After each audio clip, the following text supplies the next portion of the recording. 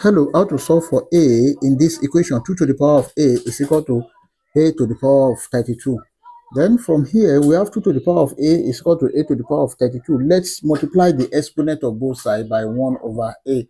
That is 2 to the power of a to the power of 1 over a is equal to a to the power of 32 to the power of 1 over a.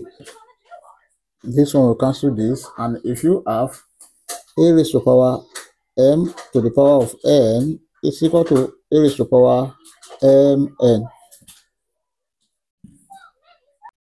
Then this become 2 is equal to a to the power of 32 over a.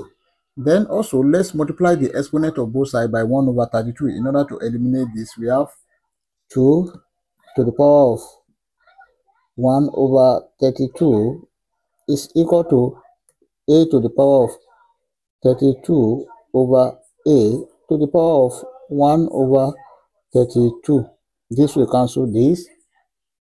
We have 2 to the power of 1 over 32 is equal to a to the power of 1 over a.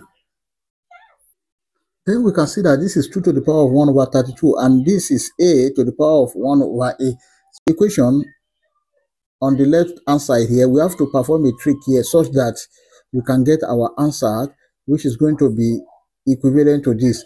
So we have 2 to the power of 1 over 32 can be written as 2 to the power of 2 over 64. It's also the same thing.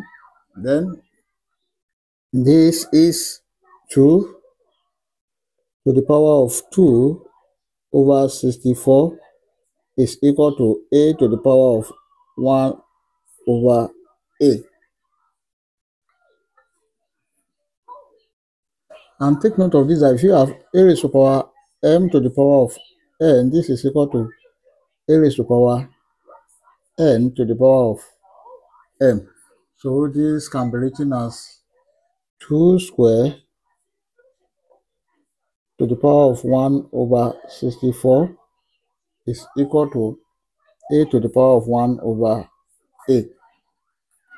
Then 2 square, this is 4 to the power of 1 over 64 is equal to a to the power of 1 over a.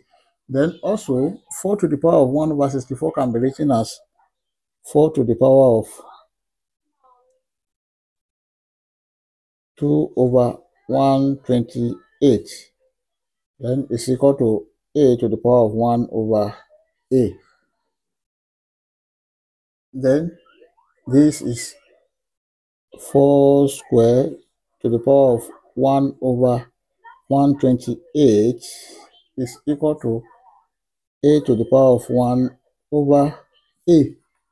4 square, this is 16 to the power of 1 over 128 is equal to a to the power of 1 over a.